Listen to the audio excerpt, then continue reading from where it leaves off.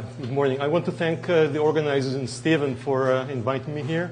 And I want to try, first thing off the bat, to earn my honorarium by referring to a question which I think Stephen thinks central to this meeting, which is this distinction between merely doing things, like neurons firing away, and feeling. And I've been tracking. I've been away. I only arrived yesterday, so I missed a lot of the excitement. Unfortunately, I was at another conference, but I tracked things on Facebook, and I saw there was some lively exchange to that effect. And every time someone claimed that, look, this doing actually is feeling, Stephen would say, no, it isn't.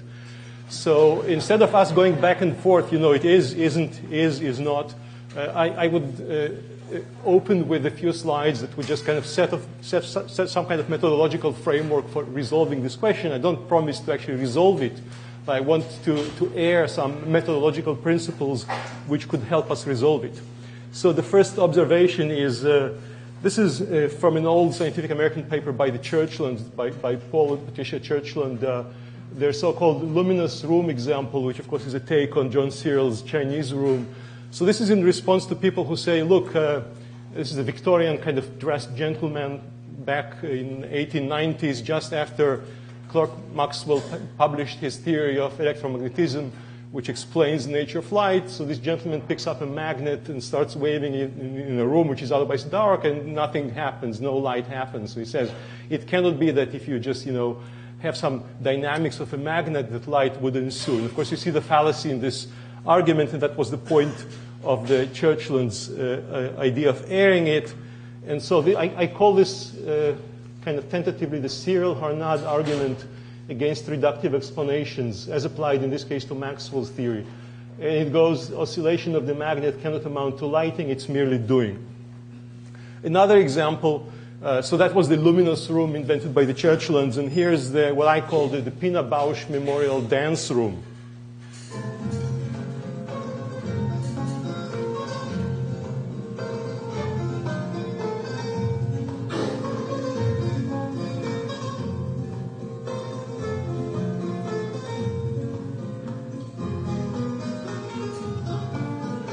I'm sorry, I have to cut this off. I would rather listen to it.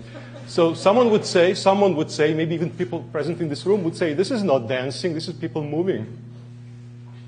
I think the doing, it's kind of cut off on the left here. The doing/feeling distinction is without merit, just as the movement/dance is without merit. And so I think that to evaluate a theory that purports to explain feeling in terms of some type of doing, we need merely to do what scientists do every day. We need to subject it to some standard scrutiny. And this is what this scrutiny could amount to on a very high level. This is, as you notice, this talk is on a much higher level conceptually than the previous one. So I'm sorry for the abrupt change, but that's the way I work. So here's the world as normal people see it. Here's the world as scientists see it. And what? Is there a contradiction? Or is there a disconnection? I think there's neither a contradiction nor a disconnection. So light just is whatever electrons do when they wiggle around. And in that respect, of course, we can observe methodologically that scientific explanations combine downward reduction. We explain things in terms of things that compose them in particular ways. There might be jumps. There definitely would be jumps in the level of explanation. And so to account for those jumps, we have to make room for the so-called emergence, the upward emergence. And in one of those Facebook exchanges, Stephen objected that you can explain everything away by emergence. Well, no, there are constraints on those processes, and I'm sure we are aware of them, but it's still worth reminding ourselves of what those are. So the value of a theory, such as the explanation of light in terms of some wiggling of electrons, is judged by its predictiveness, its explanatory power, and very importantly, how well it meshes with other theories. This is very important, so I want to quote Willard Quine, 1953. This is from the Two Dogmas of Empiricism. Total science is like a field of force whose boundary conditions are experience. A conflict with experience at the periphery occasions readjustments in the interior of the field. So we have a whole bunch, a pile, actually too much, an embarrassment of riches in terms of findings. And how do we make sense of them? specifically if we have a particular explanation of a very tough phenomenon to explain, such as feelings or phenomenal experience. Well, we don't have any option but go by this route, I think. And we go by this route and we see if an explanation which is offered withstands those tests. If this fabric of explanation, the sentence one before this one in Quine's essay involves a similar metaphor, a fabric, which as long as it doesn't appear, withstands the addition of adduction of facts into the process of explanation. If everything is fine, well, we moved a bit closer to explaining things, even if things that need to be explained seem intuitively to be very, very resistant to explanation. So, again, very briefly, I'm still trying to get to my actual presentation, but I felt obliged, given the topic of the theme of the conference, to say something about why have any phenomenal experience at all? Why not just be zombies? So I invoke this picture, which really doesn't do justice to the scene which it depicts. It's one of my favorite locations in the state of Utah, in the Capitol Reef National Park. If you're interested, I can direct you there. The Upper Muley Twist Canyon. And when I'm there, I'm struck by the visual appearance of the red rock, which this picture doesn't do justice to. This is my tent, by the way, here. And so what does this visual experience amount to? How can I explain it in terms that would intuitively be satisfactory? Well, I have to work by the standard methodology. I have to pump your intuition so you agree that the things that I offer in a way of explanation together, as they hang together, do the trick. So here's a very short version of this. Phenomenality amounts to perceiving this state of affairs of the universe, and me being there looking at that scene, as simultaneously distinct from others. This is discernment. No discernment, no phenomenality. You cannot have just one qualia, by the way. If you have many qualia, that's when your phenomenal experience is rich, and then you perceive one as distinct, this scene as distinct from many possible others. So I didn't have space on this line to include this simultaneously distinct from many, many others. The more, the richer. I'll be getting there in a bit of time, a bit more formally. Simultaneously distinct from many others, in many other states. And then plus, an additional component to this is caring about its affordances and relationships to other stuff. So this is discernment plus value, and thereby we get evolutionary advantage over zombies, which I don't even say who do not feel, because they are not who, they are which do not feel because they don't care by default. So, by the way, if you think that value or caring is some kind of a mystical mind stuff, well, no, it's not mystical. If you have perception and action space, so some dimensions for perception and action, just throw an additional bunch of dimensions for caring, and so this landscape kind of morphs. And what does it mean?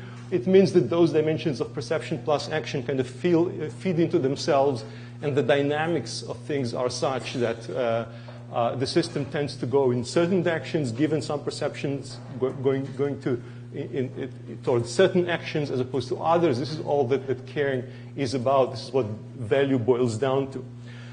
So now getting to the actual talk, finally, there are different levels of analysis, as Marr famously pointed out, for information processing tasks, of which I think phenomenal experience is just one example. So the task level, it's grayed out here because I'm not going to talk about it any more than I already did. Evolutionary angle, I think it's evolution that ensures that discernment plus value equals advantage over zombies. But what I want to focus on is the computational theory level, which basically boils down to, I think, discernment capacity as quantified by VC dimension, Vapnik-Chervonenkis dimension. I'll get to there in a few seconds.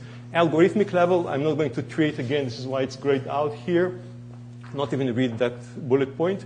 And then I think importantly, this is surprisingly important, or maybe not surprisingly, the implementation level. People often don't care about the thing. Oh, it's merely implementation. Let me just figure out what the algorithms are, and I'll gain an understanding of what's going on. I think in this case, implementation is important. So here in a nutshell, what again I'll expand on a bit later, discernment must be intrinsic.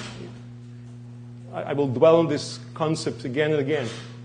It must arise from within the system's own temporal dynamics, which endows the system's trajectory space with some non-trivial topological structure. For example, multi-scale homology. Again, I'll explain what that means. And so when you take those different levels of explanation together, that puts in place at least the basis for that fabric of explanation for the really very big thing that we are trying to explain. So I want to start, my domain of study used to be vision exclusively for many years. I want to study vision, and I want to start with a quote from Wittgenstein, because I think a distinction he made with regard to vision is very important. I don't agree with his views necessarily on the nature of phenomenal perception, but I think this quip that we find certain things about seeing puzzling because we do not find the whole business of seeing puzzling enough, I think it goes straight to the point. So, levels of seeing.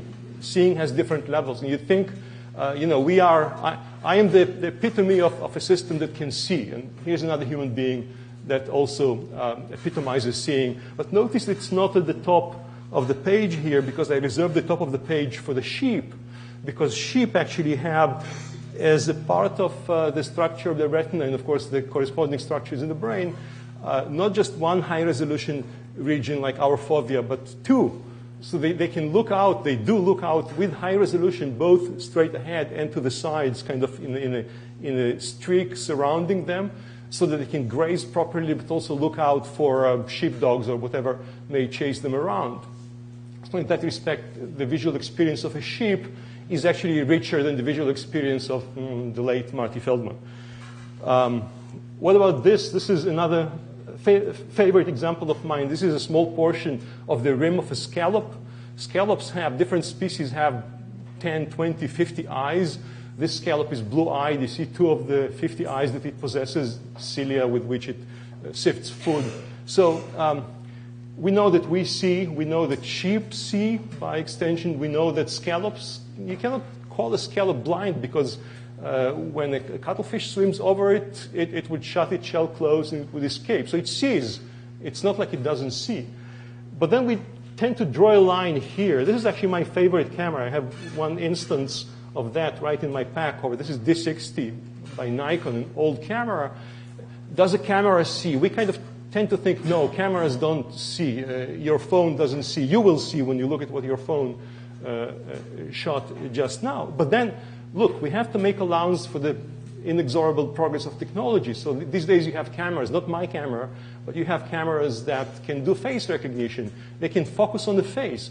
How can you say that the camera is blind when it actually focuses on the face? So it sees to some extent, on some level, different level maybe from the scallop even. Well, maybe not, because it focuses. So I want now to zero in on this distinction. This is what Wittgenstein called seeing something as something. So a camera definitely can see something as a face. It's a very impoverished quality, but it can see something as a face because it acts appropriately. How can you deny it that quality? So I want to make a distinction now to something which Wittgenstein called just seeing. So seeing as opposed to just seeing. He called it seeing without just. But I want to make this distinction even more poignant. So here's another picture from my hikes out in the West. This is near Death Valley. It's the wall of a very boring canyon, not this red rock, nice red rock, just some conglomerate rock, very boring. But, I look here, and it's a bunch of gravel, packed gravel. It's visually very rich, but categorically it's kind of not very rich. So the distinction between just seeing and seeing as is exactly the distinction between the, you could say, boring, maybe even richness of this texture and stuff. I mean, we see it as highly textured as opposed to, say, this area on the screen. And seeing something categorical there. So some of you may already have zeroed in on a categorical percept in this picture. I definitely have. When I looked at this for a second or two, this protruding rock looked to me like the face of Tulsa Doom, played by James Earl Jones in Conan the Barbarian. Actually, there's a morphing there between a serpent, his own face and the serpent face. So when you see this, and I cannot now unsee what I perceive this as. I just see this as a serpent face. But when you do that, you fall into kind of you're funneled into very impoverished perceptual phenomenal state, as opposed to the broad and rich perceptual phenomenal state which precedes it. So in a sense, kind of paradoxically, as I'll point out very soon, just seeing, which is not categorical, it's the opposite of, sorry, David, it's the opposite of categorical. It's actually richer, and I think it's more of a puzzle, but then we can resolve the puzzle. I will go very quickly now because I think I'll pick up speed because I want really to squeeze too much into the time I have. So here is how I interpret the distinction between seeing as and just seeing in terms of learning theory. So in learning theory, you can think, well, learning theory is applied to visual perception or any kind of perception. You have a measurement front end, and then you have a categorization back end, which takes the description, the snapshot, the measurement of the world as it is just now, and categorizes it. And I don't have to define categorization thanks to the preceding talk. But in computational terms, we may think of a formalization of this. So the back end, the categorization back end, you can think of it as constituting a class of concepts. Could be binary, yes, no, serpent head, not serpent head, red or everything else. Defined over a class of inputs, which are measurements performed by this front end, so that every member concept implements a mapping from that space of inputs to 0 or 1, binary categorical output. So the so-called Vapnik-Chervonenkis dimension quantifies the ability of this categorization back end to discern among potentially different inputs. So the definition of this quantity is the cardinality of the largest set of inputs that a member concept can shatter. So how many possible stimuli are there in the largest set that my categorization system can make sense of in terms of my concepts? This sounds a bit abstract, so actually it is pretty abstract. So let me give you an example. So suppose your set of categories are straight lines. How does a straight line categorize points in a plane? Points can be either on one side of the line or on the other side of the line. So what is the largest set of points in a plane that the category straight line can shatter, can split apart any whichever way? How about 3 points? You can see in this illustration that by drawing a straight line, you can shatter a set of 3 points any whichever way. There are 8 ways of making 2 categories out of 3 points in a plane. All of them are drawn here, and the category is denoted by the color of the circle, full or open. You can see that for 3 points, the class or the category of straight lines works. It shatters. It can support any whichever way distinction. What about 4 points? Well, because I'm asking this question, you might guess, no, for 4 points, the set of straight lines, the class of straight lines will not do. Indeed, it will not, because if you have 4 points of which you want those two to belong to one category and those two to the other, you're screwed. You need something more complex than a straight line, than a set of straight lines. For example, a parabola would do, which is not a surprise. You throw in an additional parameter, you get more power with regard to categorization. So this is then the key observation.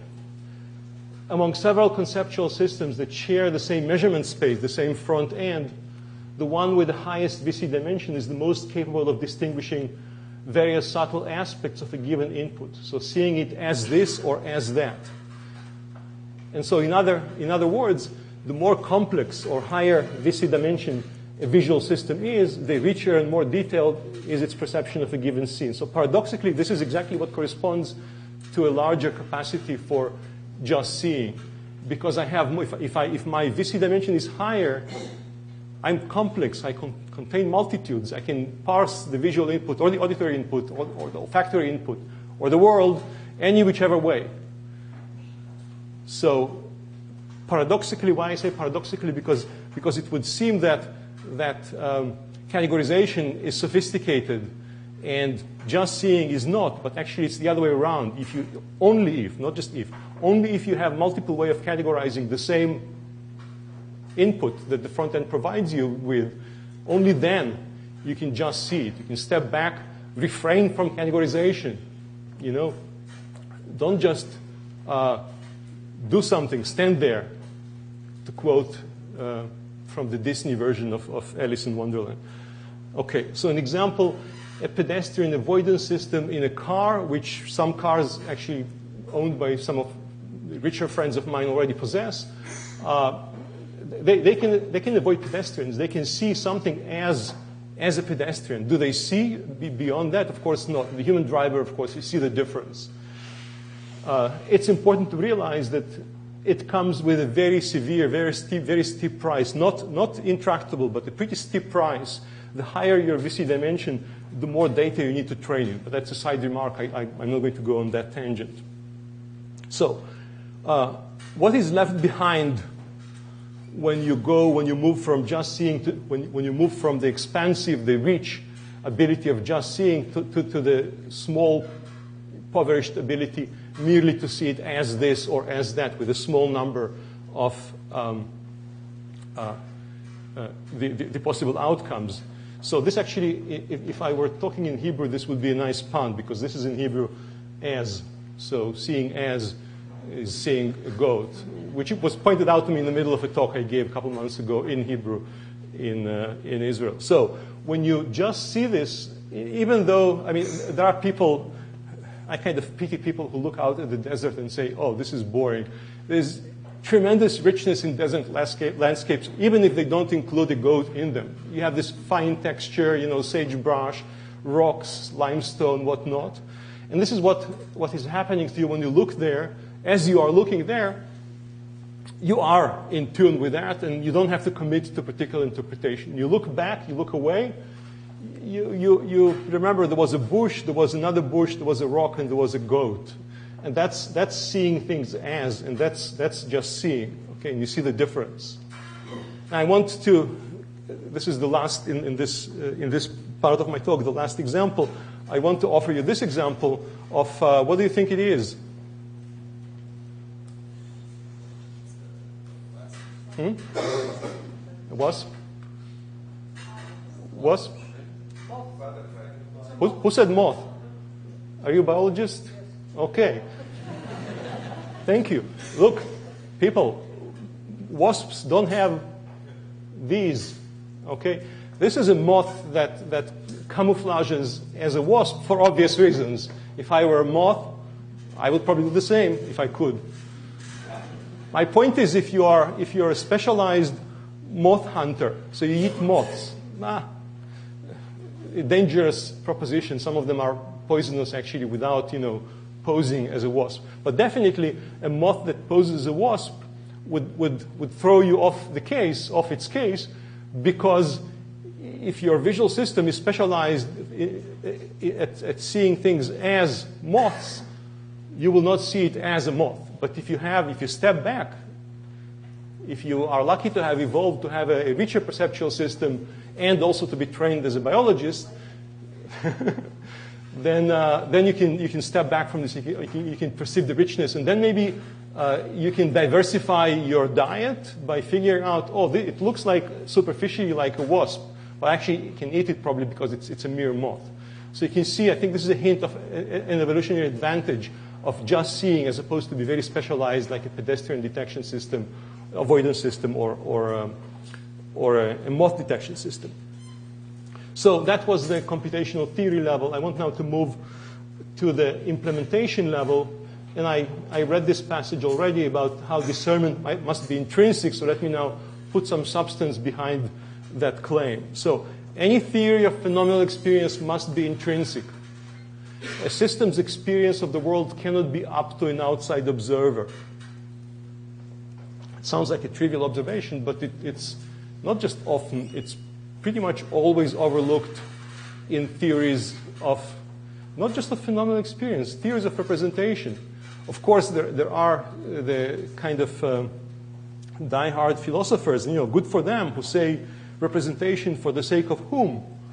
And people in cognition like me, I used to do the same trick, kind of walk around that and kind of don't pay attention to the need of a specification of exactly in what sense this is representation for the rest of the system or for whatever. If we're talking about representation, this is representation about something for the rest of the system. You cannot talk about this subsystem without mentioning the rest of the system.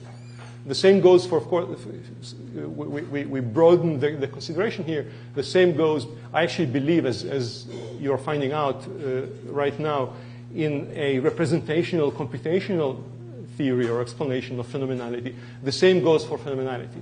So phenomenal experience cannot be explained by appealing to entities or quantities that are not intrinsic to the system itself. And this is an idea which originated, I think I learned about it from my friend Tomer Fekete.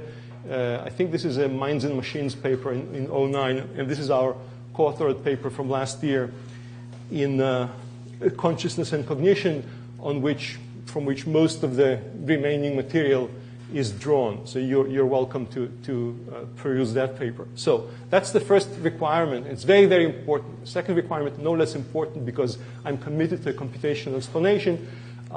It has to be tractable. So if a transition between two experiential states is to be explained by a computation that the system performs on some set of variables, the brain must be capable of completing that computation within an appropriate time frame. Tractability is important. It sounds funny to me. I feel strange to push this idea, but because of course, actually my PhD is in computer science. That's where I'm coming from. But maybe not a sufficient proportion of people in the field out there are aware of this particular constraint. So with those two constraints in mind, let's examine this popular notion that an instantaneous brain state can be used as a basis for a theory of representation or phenomenal experience. This is problematic because communication among neurons is not instantaneous. It's funny, I can quote Einstein. Actually, in a recent publication, I did cite Einstein 1905, the special theory of relativity on the electrodynamics of moving bodies. It's wonderful for me to be able to cite Einstein. But look, it's relevant to the brain because relativistically speaking, it's an important consideration in the brain because the speed of propagation of signals in the brain is finite. And this neuron on this side of my brain doesn't instantaneously know what the neuron on the other side of my brain is up to. So the instantaneous state of a network of neurons is a mathematical fiction. It's a very useful fiction, but it's a fiction which necessitates some kind of zero lag outside observer and definitely does not exist intrinsically. So casting theories in terms of instantaneous states is also problematic because an instantaneous snapshot of neuron activities, you freeze time, you write down the activity of each neuron at that frozen instant of time. How does that constrain what the hell will happen to the system the next instant? I can just write down 10 billion numbers on 10 billion pieces of paper. Is that a phenomenal state? What will happen the next instant? Of course, there's a difference between a bunch of pieces of paper with numbers written on them and my neurons, and the difference is obvious. My neurons are dynamical, they exist in time, and they talk to each other, and they constrain what will happen to them in the next instant, given what's happening to them right now as I froze time. So it used to be my favorite theory of how phenomenal perception works. Here's a quote from Jack Smart, who is one of I think 3 fathers of the identity theory of mind, which was put in place about the time when I was born. The identity theory has 3 fathers and no mothers I know of. So Jack Smart, Willin Place, and Herbert Feigl, I think. And the idea is you take something that the brain does. Actually, in this passage, which I'll read in a sec, you froze time, and then you claim this is it. This is the basis of the identity theory. So walking in a forest, seeing the blue of the sky, the green of the trees, the red of the track, one may find it hard to believe that our qualia are merely points in a multidimensional similarity space. But perhaps that is what it is like, to use a phrase that can be distrusted, to be aware of a point in a multidimensional similarity space. This is very enticing, but it cannot be right. So I was wrong for many years in taking this to be all of the needed explanation. I think it has the core of it insofar as it is an identity theory. It does the metaphysically right thing to draw an identity between the explanandum and whatever you invoke to explain it. But it stops short of explaining everything that needs to be explained. So one particular problem here is the role of silent dimensions. I call it one-hand clapping. So right now, okay, multidimensional similarity space, one dimension per neuron. What about neurons that are not firing right now? I froze time.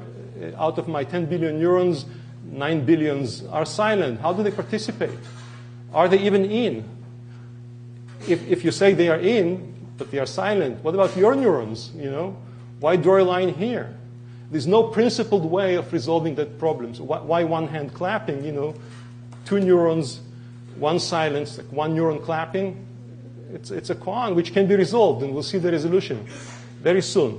Just let time roll. So being in time, this is the title of my presentation, actually. So with time, as the system's constituent units interact, its dynamics becomes apparent, and most important, to the system itself, so intrinsically. How does the system know which way to go in time the next instant? Well, the neurons are wired a particular way. Just let them go. Let them do whatever they do. So we propose, Tomer Fekete and myself, that the system's phenomenal experience inheres in its dynamics. This is a metaphysically, I think, as I said, right thing to do. It's a dangerous thing to do. I'm sticking my neck out, and it will be stepped on, I'm sure, very soon. But still.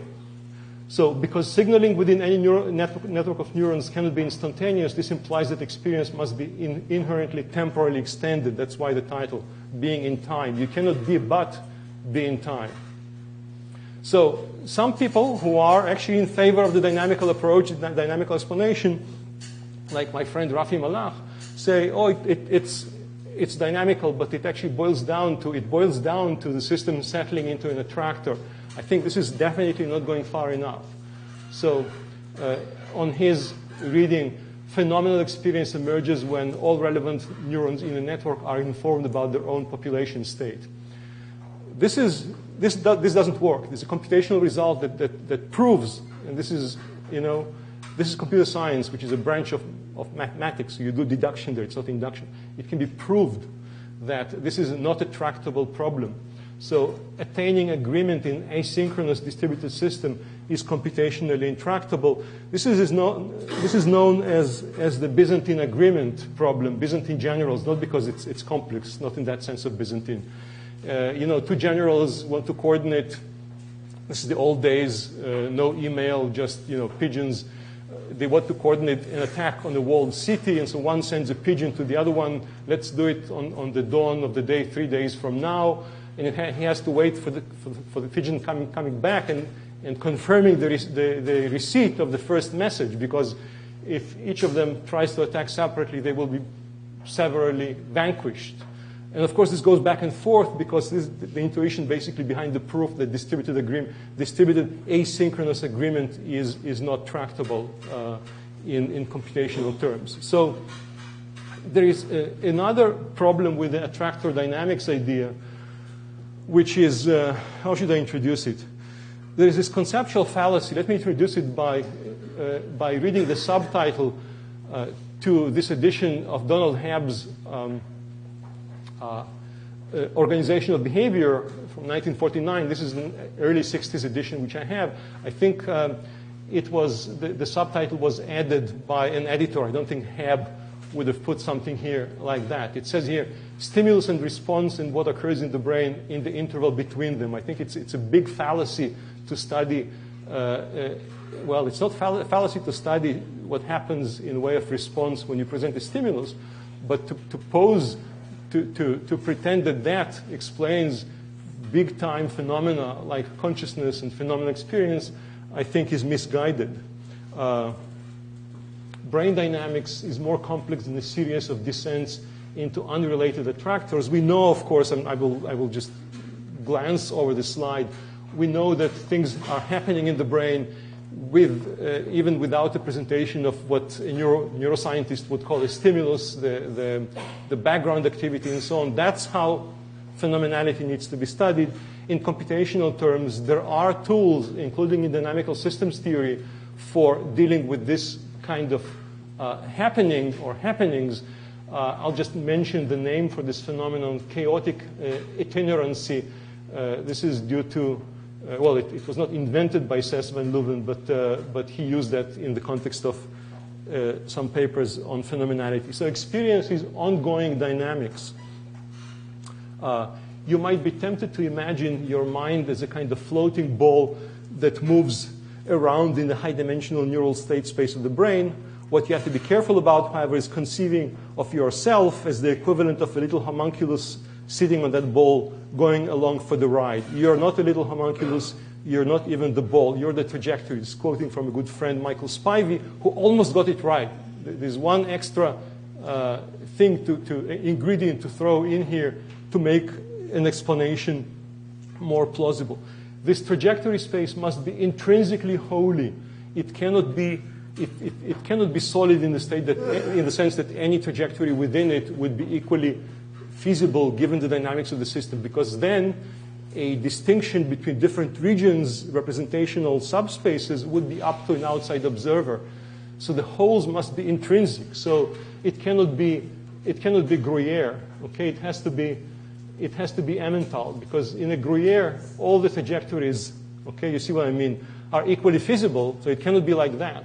If you want a categorical an intrinsic categorical distinction between this trajectory and this one, the system's own dynamics must forbid the one that's in between, which is why I said Emmental just now, okay?